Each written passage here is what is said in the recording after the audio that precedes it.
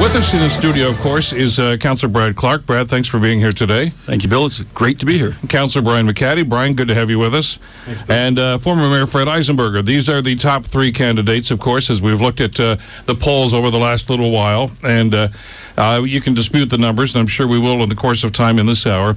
We have decided, since we're only here for an hour, I've just talked to Fred and to Brad and to Brian about this. I think we're going to dispense with opening statements. If they don't know who you guys are by now, they're just not paying attention. So let's just get right down to it, because I've got a lot of things we want to talk about here. We've had our listeners sending in some questions over the last couple of days as well. So we're going to try to cover as much ground as possible. What we will do is I'll direct a question to one of you. The other two, of course, will respond. Try to keep the answers to a couple of minutes so we can get to as many topics as we possibly can. And try to obviously contain your reaction to what somebody else might say to within the 2 minutes that's allotted for you, and we'll try to keep it as civil as possible. I know you guys have all done this before, but some people love the crazy free-for-alls that you can have, but on radio all you hear is a conglomeration of voices and nobody gets their message across, and that's not a good thing. So let's get right into it. Thanks for being here. First of all, by the way, it's great to have all three of you here with us. First question. U.S. Steel has made it pretty clear that they intend to divest themselves of their Hamilton operation in due course. If these lands become available in the North End, what are you willing to do to obtain them, and what land use would you support for that area? Brian, we'll start with you. Well, Bill, that's a huge opportunity for Hamilton, I think. But first off, we want to make sure the pensioners are looked after, the U.S. Steel Stelco pensioners, and that's our job at City Council, the job of the mayor. But certainly the 800 acres down there on the busiest port in the Great Lakes is a huge opportunity for new industry. So we need more jobs in Hamilton. We need more industrial tax base. So I'm thinking another industrial use, whether it be heavy manufacturing or perhaps what we're getting into more these days is the advanced manufacturing, the technology-based. So that's the opportunity for us. Brad? Thanks, Bill. I'd have some serious concerns about entertaining the purchase of the land by the city. The land, as we understand it from just about every party that we know, are seriously contaminated. And so the city does not want to find themselves in a situation holding that land and being responsible for any potential cleanup, depending on what use comes out later on. In terms of uses, I really believe that the only use that the land that makes sense given the contamination is again some type of new manufacturing industry, whether or not it's a mid-size factory or mid-size industry or large industry, but it should stay industrial. And Fred? So concern for the pensioners for sure. I mean, we want to make sure that we don't wish this away too quickly, and if U.S. Steel decides to do that, then we need to be ready with some alternative options. And I think clearly, based on my experience with the Port Authority, they're in need of more land. And if it's waterfront-based, contiguous to shipping and navigation, operations, it's a great opportunity for the Port Authority to pick up some more waterfront land and turn that into viable shipping opportunities. It's been great for our city to have a port, an active port, and how we tie that then to a future industry. And the front end of that along Burlington Street also provides advanced manufacturing opportunities that we can start looking at to bring there. Interestingly enough, I visited a hydroponic growing operation, cucumber growing operation in Flamborough, and you could use some of those lands in terms of hydroponic agriculture, in fact, because you don't need to use any of the soil. It's all done on above ground, and if the land is not usable and you need to do a lot of remediation, you can actually do hydroponics there as well. So there's a number of ideas that we could get into. And the last piece, there's also that opportunity to move the rail lands into an industrial area. So we've all long looked for a place where they could land if we don't cap them over. And if they vacate those lands, that is a clear opportunity to actually move those rail lands off the Stewart Street area, put them in the industrial area where they belong, and then free up all that land on the western side of our harbor for future new residential, commercial, entertainment development. We've got a number of different questions about some land uses in the North End and by the waterfront too, and I hope we get to have some time to get to some of those as well. But let me try to diversify here, if I could, for just a little bit, if I can use an economic development term. The new mayor, of course, will sit on the Police Services Board. As you know, the relationship between the Chief of Police and City Council has been, acrimonious at times over the last number of years. When these conflicts arise, what do you see as the mayor's role on the Police Services Board? Is it to support the Police Services Board's decisions, or is it to represent City Council's position? Fred, we'll start with you. Well, it's really a bit of both. I mean, when you're on Police Services Board, by virtue of the Police Services Act, you're required to work in the best interest of policing in our community. So, you have to bear in mind that policing is a very specified and clear, objective in terms of providing an unbiased approach that isn't hampered by kind of political intrigue, that it's you're there to make sure that policing is done effectively and efficiently for the residents of our city. But at the same time, you have a responsibility in a general sense to help inform the broader public. So, I happen to like the current police chief that we have, but there was some fumbling going on in terms of his approach, in terms of his contract issues. I don't think he should have done what he did. I think he's got some communication issues that he has to sort out going forward. But at the same time, he's also done some great things in our community that has moved policing forward significantly and brought crime down. So I think there's a balance between the two that we need to strike. Brad Clark, you were there for an awful lot of the problems that were there. You witnessed them firsthand. You were pretty vocal about it. What's the mayor's role in that?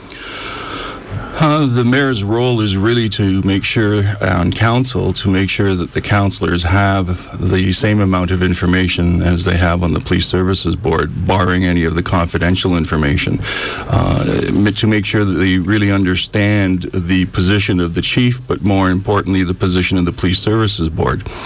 The challenge that we had in the last few years was really at the Police Services Board, where the conflict erupted. There were situations where the chief was proposing one thing, and then we had this division of votes on the Police Services Board where they were not standing united behind the chief, and there were challenges.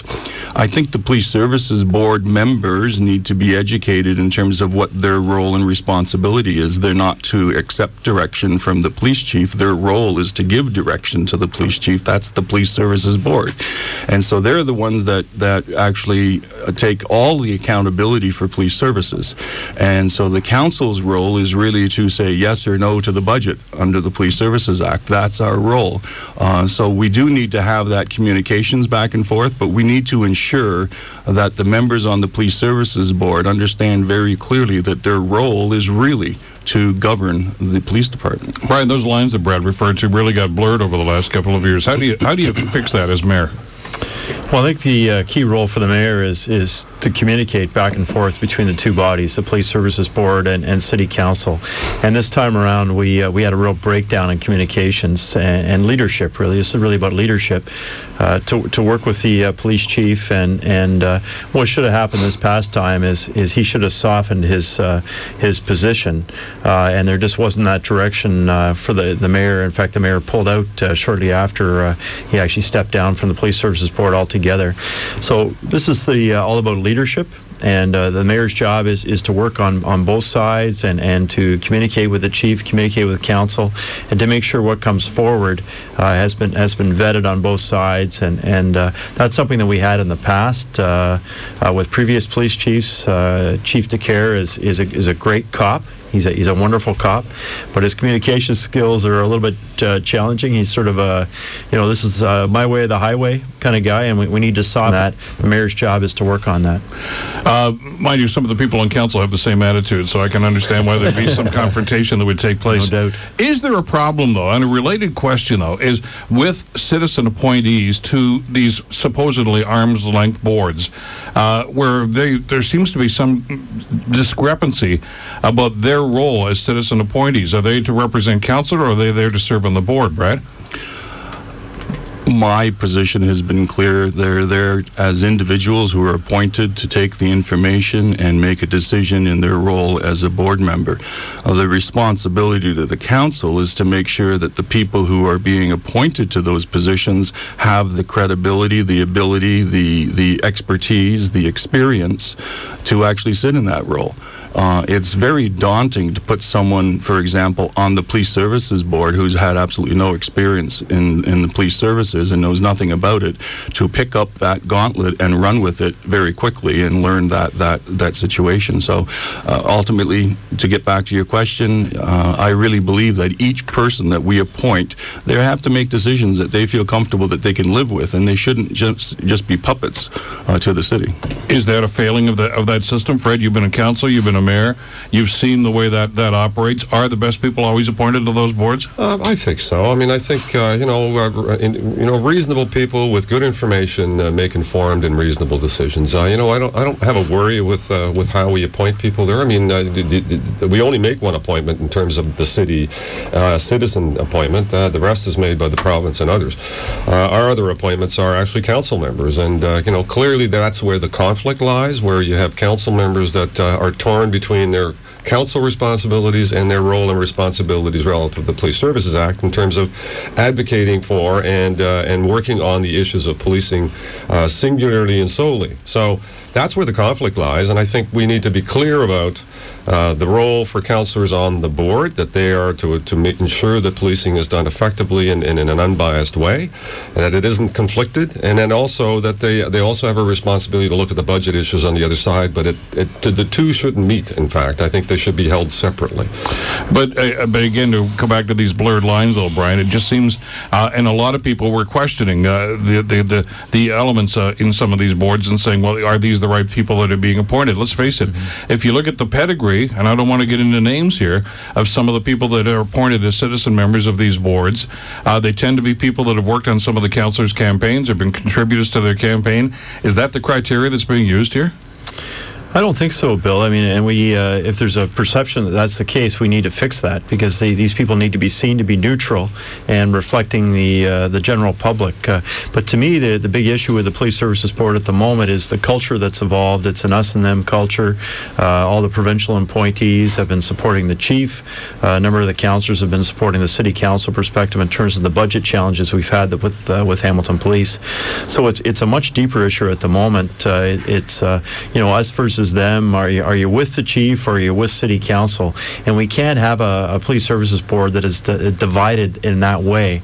So again, the mayor's job is to work on that culture, to make sure the communication's proper. They're all working for the greater common good. We have a couple of minutes left before we have to go to break. I want to get into one other thing. There's a couple of issues here I want to talk about chemistry on the council, and we're going to certainly get into that as well.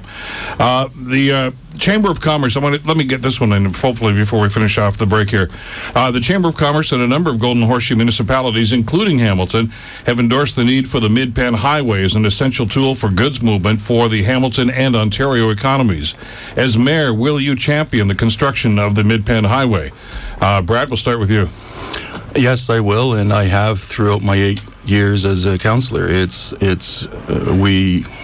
We desperately need an alternate route from Niagara to the Hamilton area, or to the KW area in this case. Every time the QEW gets bogged down because of an accident, those vehicles are leaving the road and headed into municipal territory.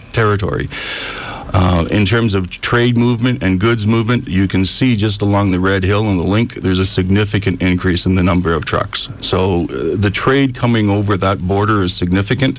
The Mid-Penn or the GTA, Niagara Highway was really designed to take that load. The EA that the province did says that we're going to need that by 2031, and yet there's still people saying that we don't need it at all. Brian McCaddy. Yeah, I was involved in the earlier provincial discussions on this, and the provincial government has said that we don't need the Mid-Penn at this point in time. It may be a future orientation. What we need to do right now is much less expensive activities of trying to shift a lot of the vehicle traffic, the private automobiles, those of us who drive, into other modes, so transit and other ways of moving, better GO train system, and to make the actual lane kilometers on the QEW on the 403 more available for trucks, for goods movement. That's the way to go, and we're talking about expanding the Highway 403 through Hamilton, which absolutely needs to happen. That's a parking lot in the morning, and we need to get those people on GO trains, GO train service, so the goods movement can happen, the trucks can happen a lot easier. So certainly not for now.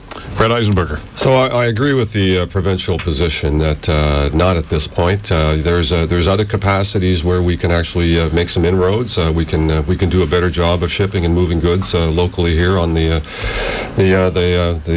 what do they call that? Short sea shipping. Sorry, it's a difficult one to say. Every time I say it, I think of seven silly seamen sailing the seven seas. But I got that one out. The short sea shipping is a real opportunity for us to do movement of goods, get some trucks off the highway. How do we increase our rail capacity and utilize that better than we have in the past? And I think that's what the province is talking about, is using that capacity first, maximizing that capacity, and then looking at what our future needs are going to be. So I agree with the province, not at this time, but maybe down the road. All right, let me do a short timeout. We'll continue with our debate with the three main contenders, of course, for mayor for the city of Hamilton: Brad Clark, Fred Eisenberger, Brian McCaddy. Back after this on the Bill Kelly Show on CHML and Cable 14.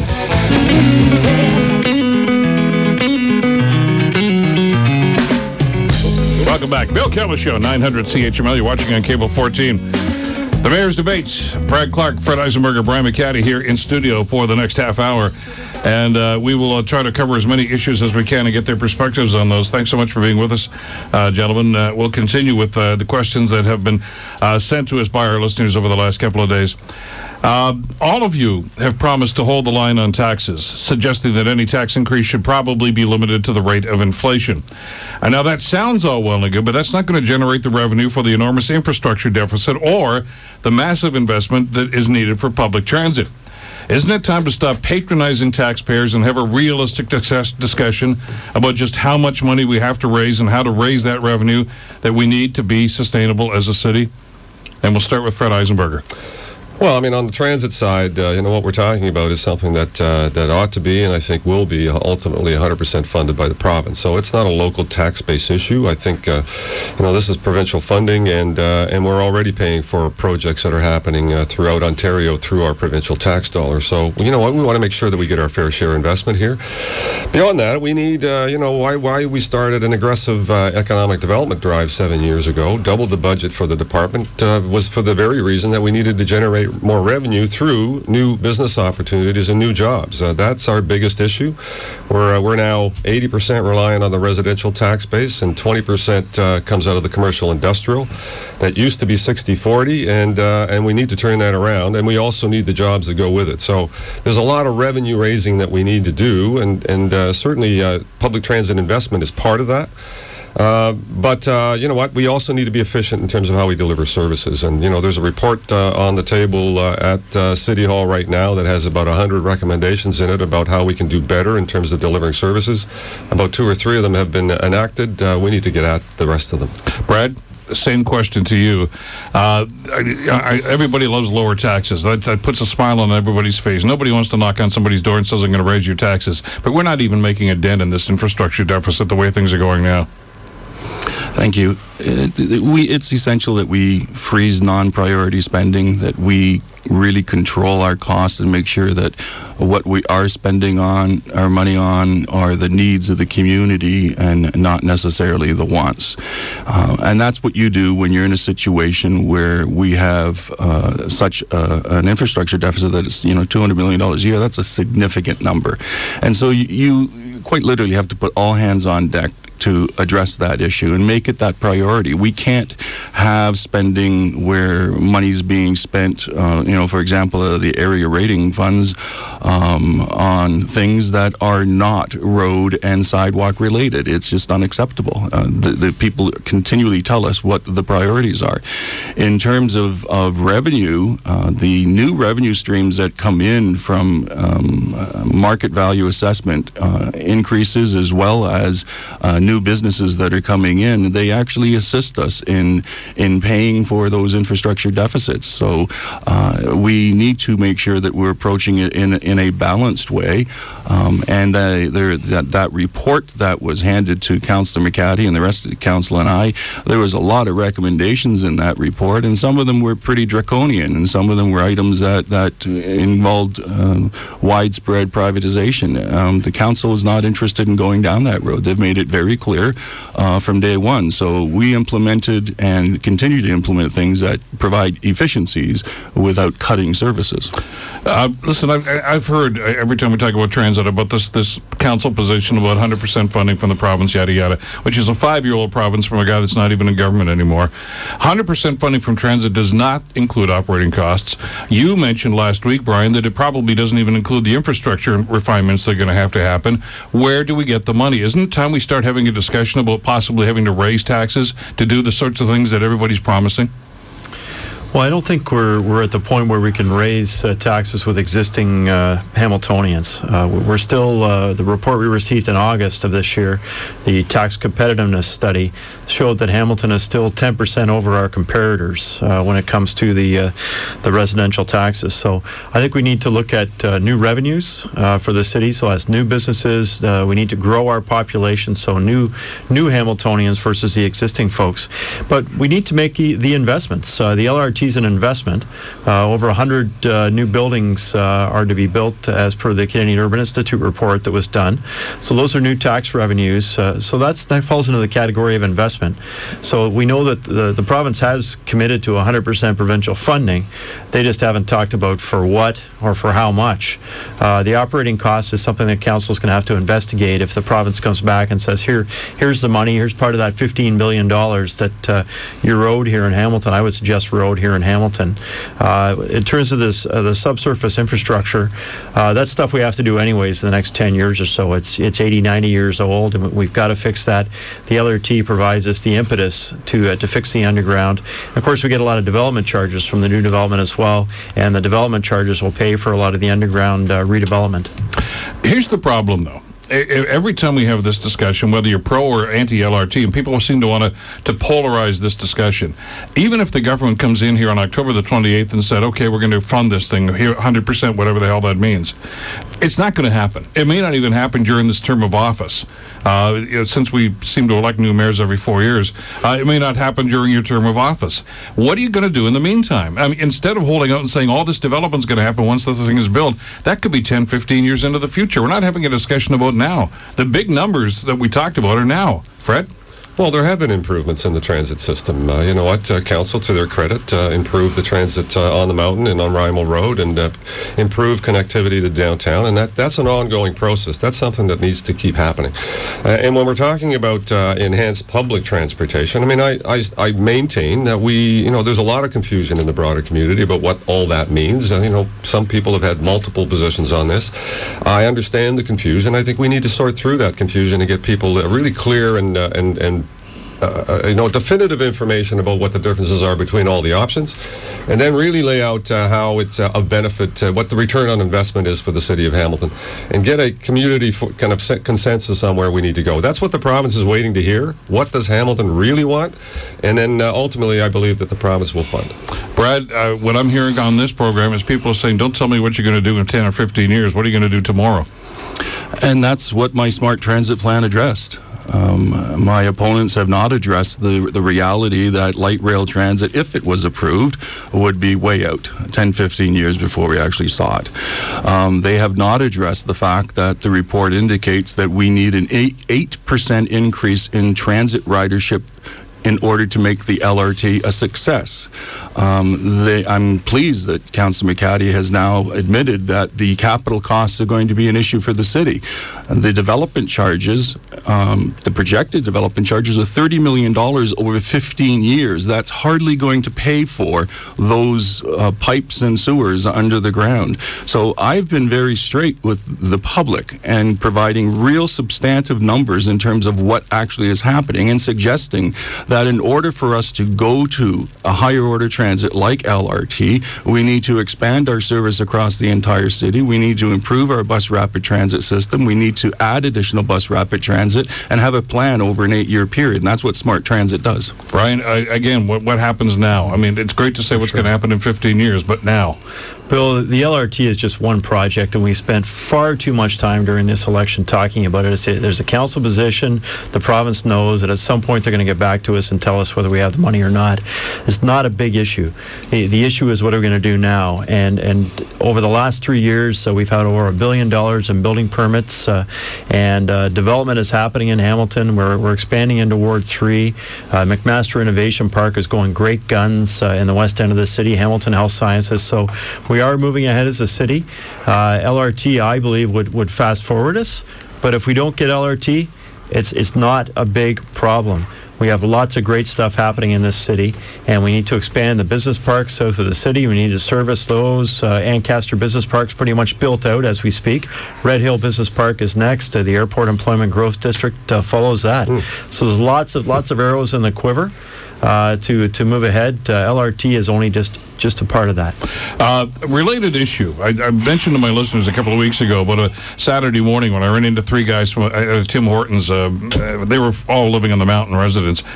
And they started going off on me about some of the transportation problems that were going on the mountain. It kind of reminded me of days on city council, as a matter of fact. These guys bent my ear for about half an hour. But I'm hearing from more and more mountain residents now who feel that their transportation needs are not being paid attention, that there just doesn't seem to be any resolution or any attention being paid to these. They say there's gridlock every morning and afternoon on the link. There's gridlock on the mountain access routes, on Upper James, on Rymel Road. Yet the focus of just about every transportation discussion in the city is always the downtown. What do you propose to do for mountain residents? Brad, we'll start with you. Yeah, if folks go to my website and check out my platform, there's an item there which is a new deal for Hamilton that addresses that issue. We have serious congestion on the Red Hill and the Link. We are already at 85% capacity of something that was supposed to meet full capacity somewhere around 2031. So to wait until 2031 to add an additional lane to the highway is not really going to solve our issues. It's really problematic. So the real solution is to talk to the province about the fact that the Red Hill and the Link have now really, they're operating as a 400 series highway. It's a link between the 400 and the QEW. Every single day we see the traffic. Every single day we know it's not all regional traffic. It's certainly not interregional traffic. It is traffic that's coming off the highway and going down to Niagara or going back up to the 403.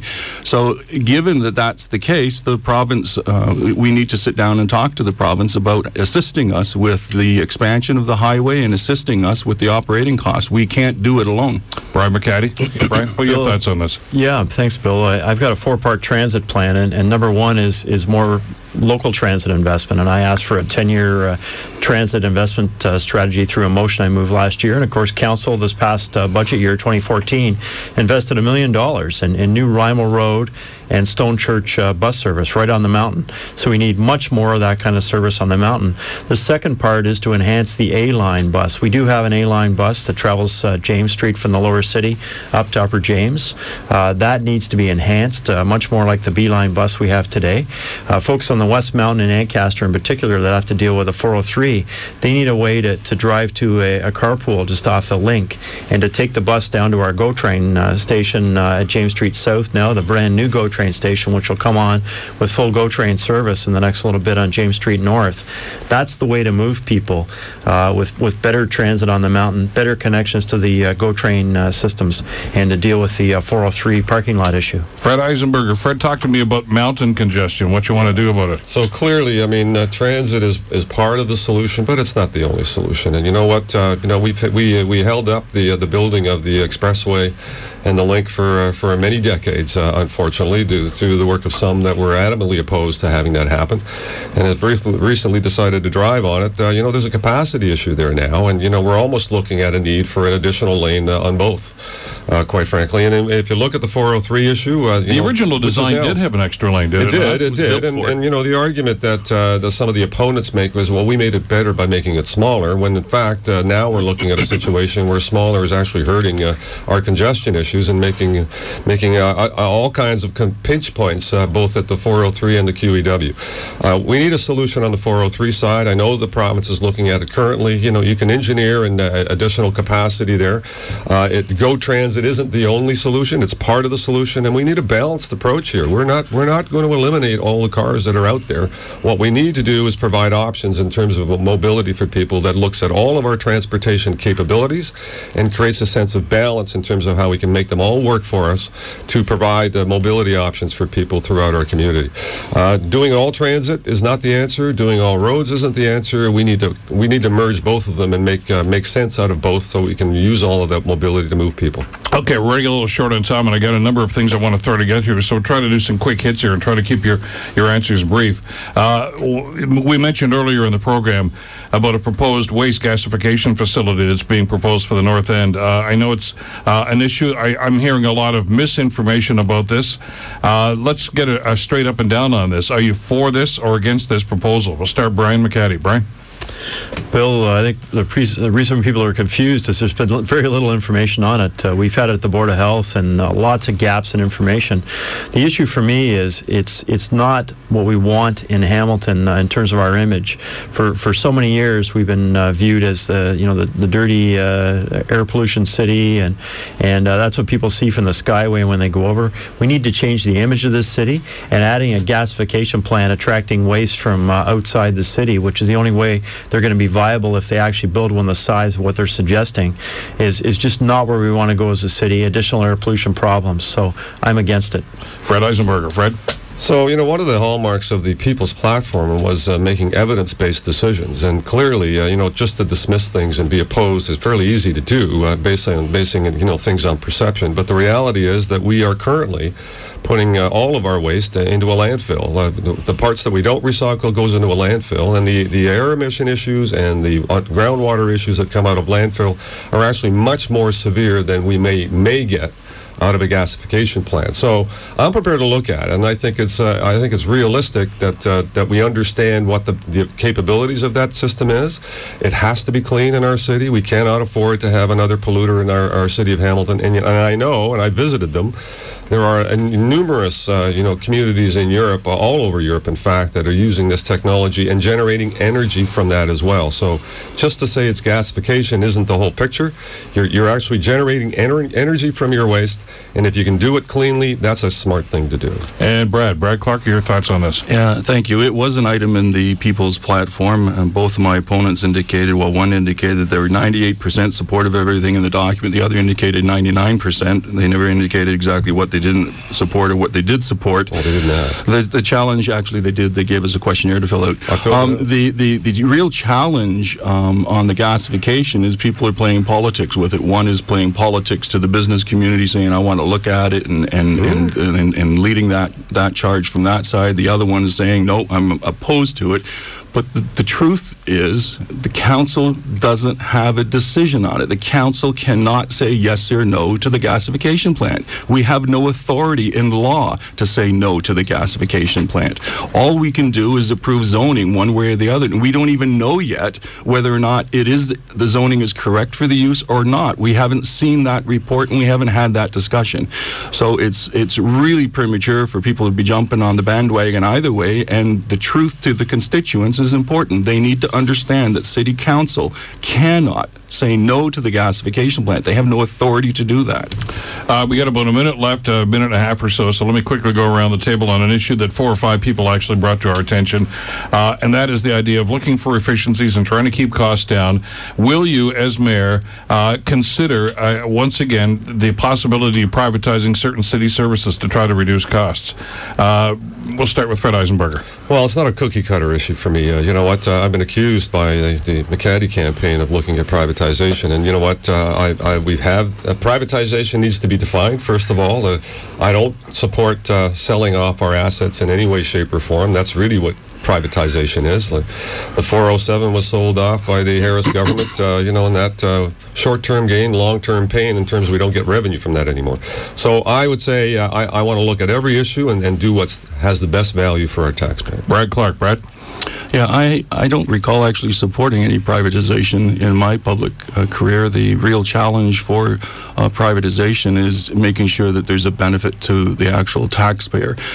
So there's sometimes a short-term gain, but there's a long-term loss of control on things. So we need to really be careful when we're looking at privatization. Brian McCaddy. Brian? Well, certainly not when it comes to core public services like our drinking water. Mr. Eisenberger was a lobbyist for American Water when they were wanting to keep the service we had privatized in the early 2000s. I was part of the first council to bring that back in-house as a key service. So drinking water and issues like that, we need to remain in a public service. I supported bringing waste management back in-house 100% as well with our own city services, our city forces. So I can see very few situations where privatization makes sense for our municipality. We have about a minute and a half left, and we can divvy that up for about 40 seconds each for final comments among the three of you. Brad, we can start with you. Yeah, I just encourage the residents to really look at the platforms of the three candidates who are running for mayor. Mine is substantive. It has real serious decisions that are offered to provide solutions. And if folks are really considering going back to the past, if they're considering voting for Mr. Eisenberger, just remember that it's kind of like watching the Titanic movie and hoping for a different ending. Fred? So who knew that was going to happen? Clearly, people don't want divisive and derisive politics. They want leadership that they can trust, leadership that has clear positions and has a vision for the future, that has a positive aspiration and ambition. So I'll continue with a positive vision for our city. I think people want to be able to know that who they're electing they can rely on, and I have the experience you can count on and leadership you can trust. Vote for me on October 27th. And Brian? Bill, this campaign has been about many things. Some would have you believe the time isn't right to dream big, that dreaming is for later.